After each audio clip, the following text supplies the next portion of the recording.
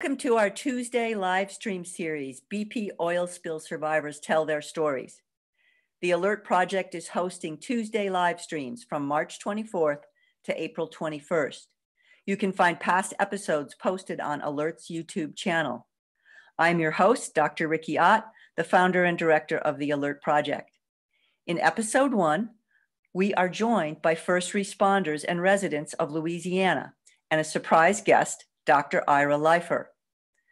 Dr. Leifer will share information about air monitoring over the Gulf of Mexico during the BP disaster in 2010. Sheree Kerner will share why her husband, Frank Stuart, is not here in person to share his own story as a first responder. Greg and Jamie Brown will share their stories from shrimpers to working the oil spill to survivors. The Alert livestream series is designed to expose problems with our nation's outdated emergency response plan for oil disasters and to explore immediate solutions. I'm going to introduce Ira with a story. I am a survivor of the 1989 Exxon Valdez oil spill. I came down to the Gulf Coast on May 4th, 2010, intending to stay 1 month. Instead, I stayed through the first year memorial. During that time, I witnessed people in Gulf Coast communities across 4 states become sick with symptoms of exposure to oil and chemicals.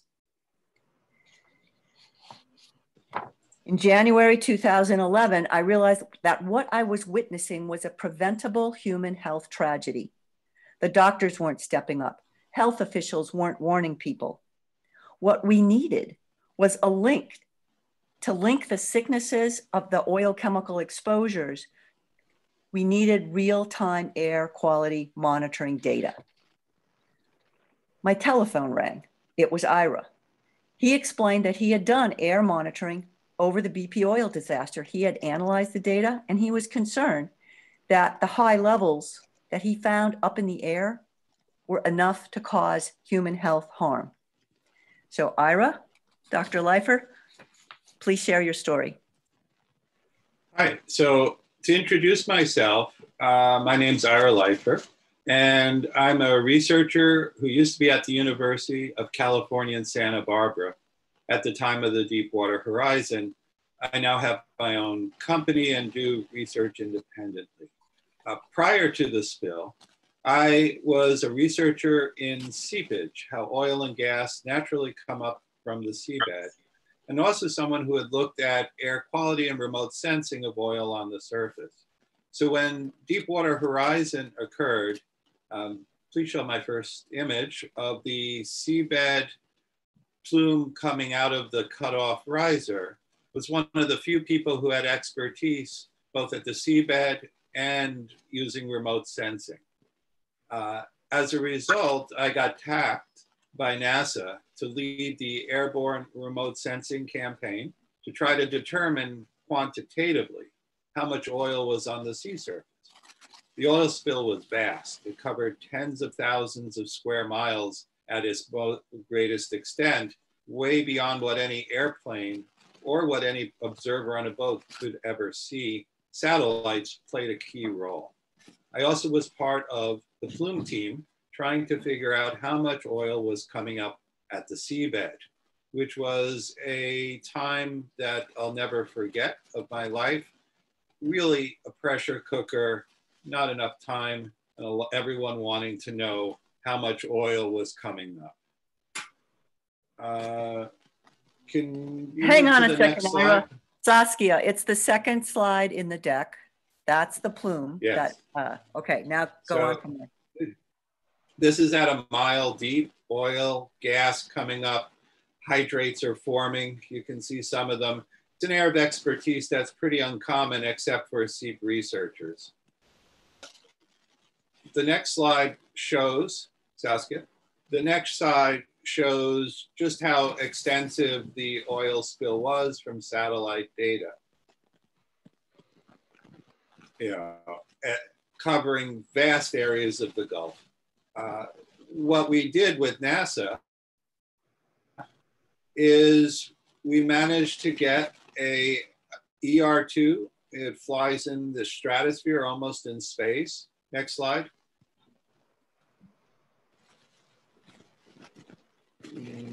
Yes. No. Yes. So the ER2 can be seen in the upper right, Earth Research 2. It's a NASA airplane that flies in the stratosphere. And we used it to collect data that showed how much oil was on the sea surface and produced the first quantitative estimates of this in a few days, which confirmed that the amount of oil being released was way, way higher than had been officially acknowledged and was being reported at that time in the media. We used that data to convince NSF to give us some money, and we got some boats, we being myself and Don Blake's team at UC Irvine, to go offshore and collect air samples over the oil spill. These air samples showed high levels of concentrations of toxic gases like benzene, toluene, many others, at levels that are of great health concern. I shared this data with colleagues at NOAA, and they managed to divert one of their airplanes, which was doing experiments and surveys in the Midwest, to the Gulf to make measurements. So vicariously, we managed to get remote sensing information on the oil spill, as well as air quality information, which showed that there could be significant health concerns for breathing the air. Since then, I've done some work on modeling this, that the amount of pollution emitted by the oil spill would cause problems for people on shore, and trying to look with various activists and doctors, try to help ensure that there's some health provisions made for people who are suffering from that.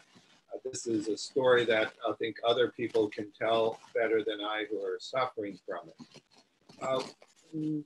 The techniques that we used, were not part of the response plan. So the goal we had was to try to develop those so they could be ready for the next oil spill. One of the big problems that was revealed was a lack of air measurements made during the spill. And one of the things that I've done with my company since, next slide please, is to develop a mobile air quality laboratory. Next slide, Sheree. Thank you. In a Nissan Versa that can measure a wide range of gases while driving at up to the safest legal speed possible. This system, AMOG Surveyor, was developed for satellite validation, so we could use the satellite data for many applications. Here you can see data we collected at the Cal Poly Research Dairy, looking at emissions from cows. Next slide, please. We took the car and did a survey in the area of the Chino dairies in East Los Angeles. This is about 50,000 cows that are surrounded by urban sprawl.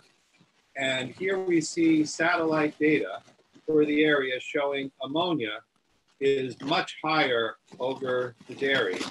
Ammonia is a gas we can remote sense by satellite, but doesn't really have health effects. But we measure with my car, AMOG Surveyor, hydrogen sulfide and ammonia. Hydrogen sulfide does have significant health effects. Next slide. By fusing the two, we were able to make an exposure map of hydrogen sulfide, showing that hydrogen sulfide levels averaged over 7 years. The satellites are always looking, they're always there, they're always observing, not just when I happen to be there with the car, and showed that levels in nearby dense communities were of a level that could be of significant concern with regards to health impacts from hydrogen sulfide. Hydrogen effects respiratory effects, and does overlap with some of the type of effects that exposure to hydrocarbons from an oil spill cause. Next slide. Although the Nissan has been rebuilt as AMOG Surveyor, which is more or less a hot rod, it is very fun to drive. It weighs 2,000 pounds over stock. It's not good off-road. So we reconfigured more recently our equipment into a package that can be put in a pickup truck. The next slide, please. And have been using this for looking at emissions from oil and gas, specifically leak detection. We do work with commercial companies and with government agencies.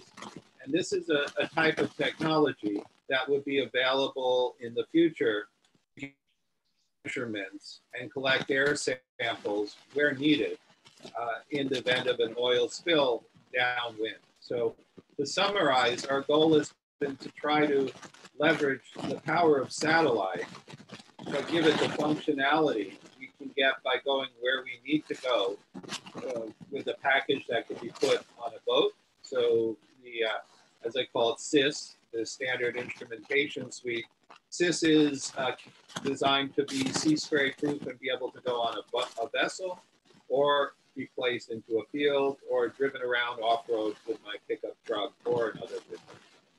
And I think that gives an idea of the kind of tools that could be available in the next oil spill if they're in the oil spill plan. It's extremely difficult to use and bring to bear new and latest technologies unless they've been stovepiped into the plans well in advance. Right now, of course, is the time that these technologies should be added to the plans. It's unclear how effectively that is being accomplished by the bureaucracy. Okay, thank you, Ira. I have a couple of questions. That was very informative. What Ira's talking about and what I started to explain at the beginning is that we have a very outdated national contingency plan. And that plan governs oil and chemical responses, emergency responses. That is 26 years old. That is last century, okay? And what IRA has developed and what is now available, like the remote sensing that was done, that IRA was part of, that's all technology that's in this century, okay? So what we really need here is we need to update the entire national contingency plan, not just the rules governing dispersant use. What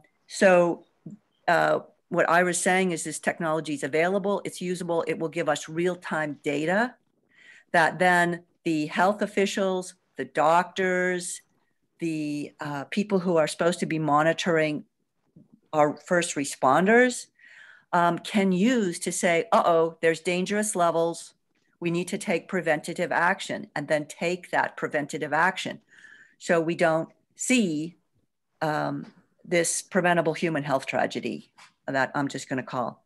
All right, there's a mouse that's gone crazy on the screen, so I hope that settles down. So the question I have, Ira, for you is, we had talked a little bit earlier about other agencies that were out monitoring, and I think Center for Disease Control, took air quality monitoring data as well. And do you have any idea what they were using and what they found? So there's a few things. Sorry, I'm getting suddenly an echo. So I'm gonna have to mute some.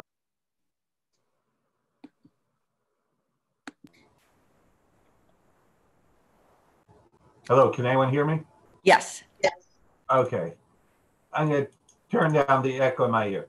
Okay, in the Deepwater Horizon spill, much of the more innovative response of the type we're discussing here was done by agencies which had date. NASA, for example, NOAA, not the oil spill response part. And so it was done catch as can, whereas other agencies, NOAA oil spill response, the Coast Guard, and so on, have a mandate to respond, but only they are the ones who can officially do things. They have complete control of what's going on.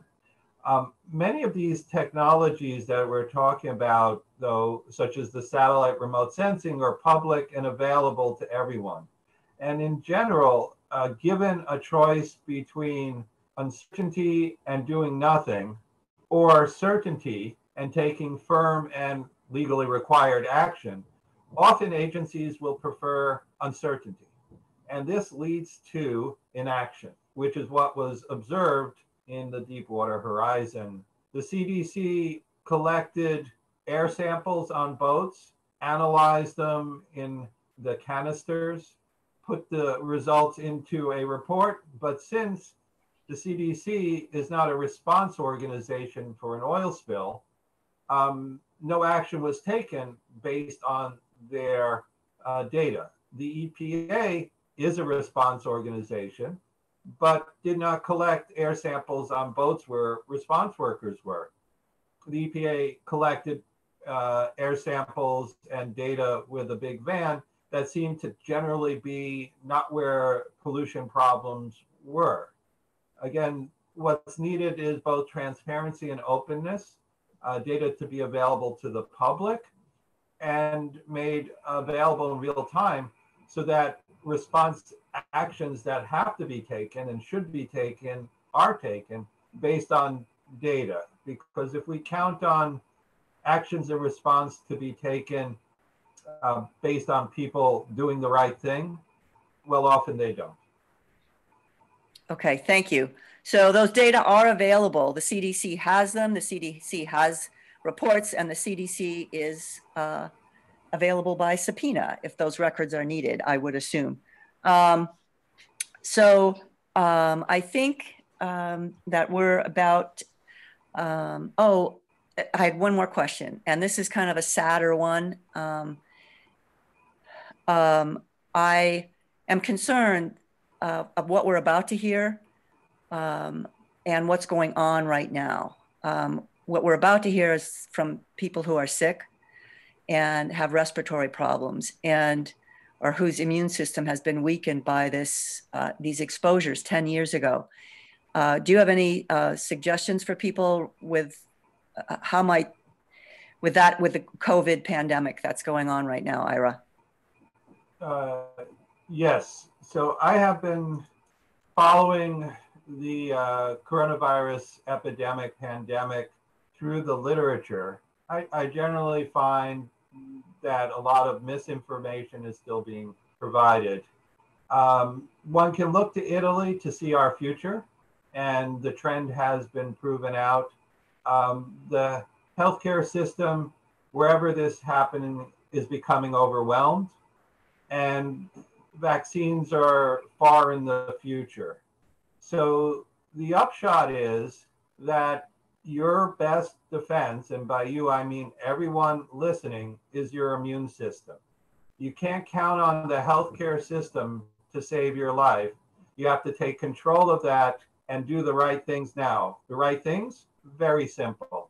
Eat right, sleep, vitamin C, zinc, selenium, various herbal mixtures. I find echinacea helps me not get the common cold. It's very important because respiratory issues, which are a common comorbidity factor associated with the Deepwater Horizon, make the coronavirus much more risky for people who were exposed during Deepwater Horizon to oil spill and suffered health issues associated with that. In addition, my recommendation that I've discussed with Riki is that as the healthcare system collapses, it's going to get bailed out by Congress. The cost of treating all the patients is more than the hospitals or the health insurance industry can deal with. We're already seeing that they're bailing airplanes and many other businesses. Obviously, the most important one will be to ensure that our health system actually remains financially solvent.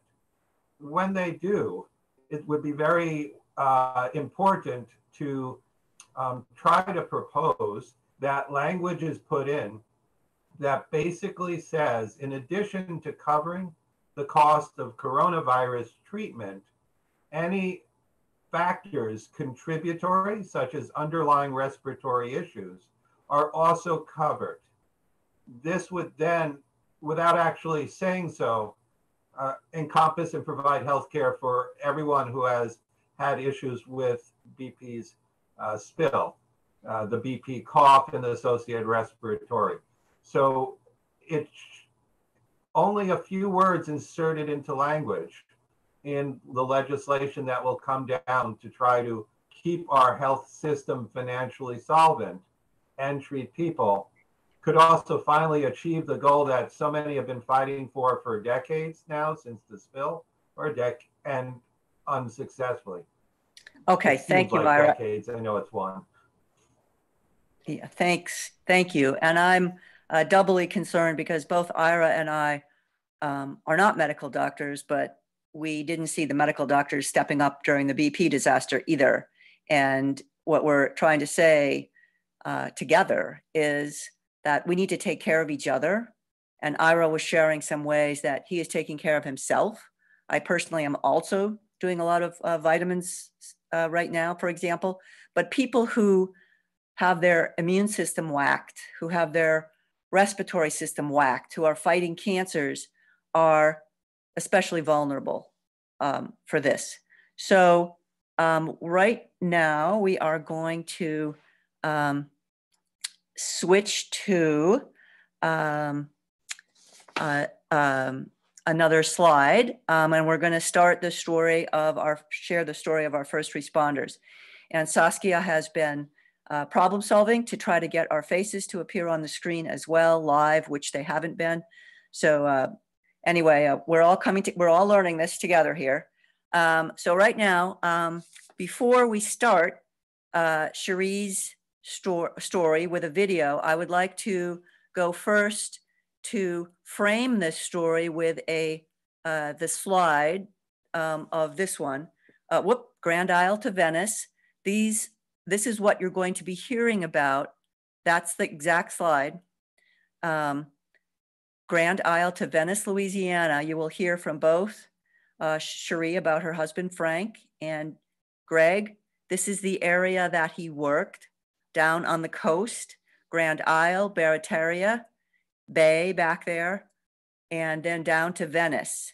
So this is just to give everybody sort of a place as they see the video. So we're going to see a 5-minute video that Sheree kindly put together to frame our discussion, hopefully. So we're ready for the video.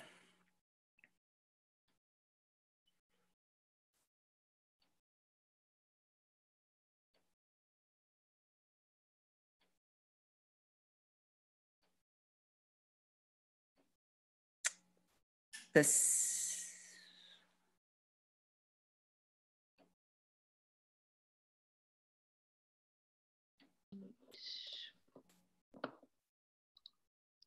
BP oil spill cleanup efforts from my dad, Frank Stuart.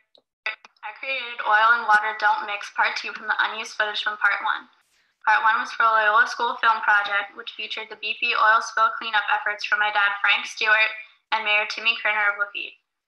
Along with really good information about the oil spill cleanup, my dad also gave me a lot of really good dad jokes.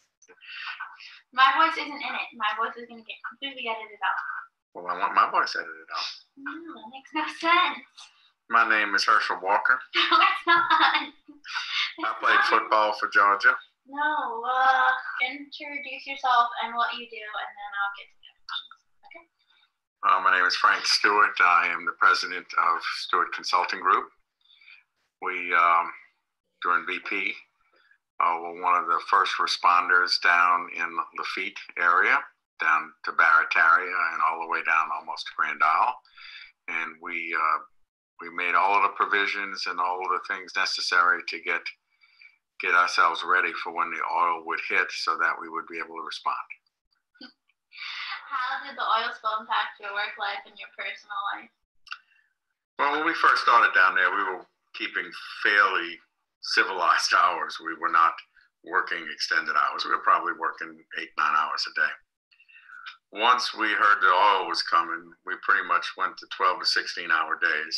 So personal life and life outside of BP for months was non-existent. We were pretty well 24/7 almost, eating, drinking, and sleeping BP oil spill. Did the oil spill help or hurt your company? I think it was a great experience for the company. It was a great experience for me personally. I guess we had 4 people down there at one point, and the other company that I was working with had a similar amount of people. Once we got going, we brought that number down a little bit, but it had a good impact. I mean, it kept us all busy, but it kept us all really, really focused. This was not a job like we normally do, or any of us do. This was really a crusade to make sure that we protected the wetlands, that we protected the estuary, that we made sure that if there was a fisherman, a boat, or a crew member that needed work, we put them to work so they wouldn't lose their home, they wouldn't lose their car, they had a way to eat. Even down to the wives we utilized. If a wife wanted to work, we had them preparing the meals to go out, because every day we fed everybody at least 3 meals a day. We had to be concerned with things like heat. It was middle of summer when we were out there, so we had to have tents erected during the early days of the summer so that they could come in and get out of the heat for a while. So when they ate their lunch, they could get under the tent. We had fans down there to keep them from heating up while they were eating and to relax a little bit. Do you have any interesting or funny stories from the time working there? We never ran out of a sense of humor. And some of the things, I guess, that we found funny were dangerous. Some of the things we found funny, it was either to laugh and worry about, oh my God. We had people fall overboard accidentally, and they fell over where it was perfectly safe, and we would kid them. We had people that fell over into the oil. That wasn't so funny. But almost every day we had something that happened that we could laugh at and enjoy. Do you have anything that you think? Well, to sum it up, I mean, they made a wise choice when they had me down there. It's a shame I couldn't have been every place, because I know I could have done a great job. Right. So we'll use that one for sure. Let's talk you up.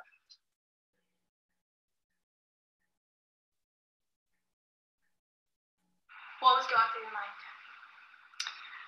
What was going through my mind was wondering what if we'd have gotten to the hospital immediately instead of 5 days later? What if they would have tested him for leukemia immediately instead of 6 weeks later?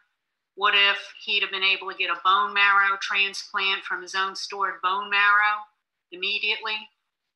And the reason why that haunted me is because I had read in the Times-Picayune that British Petroleum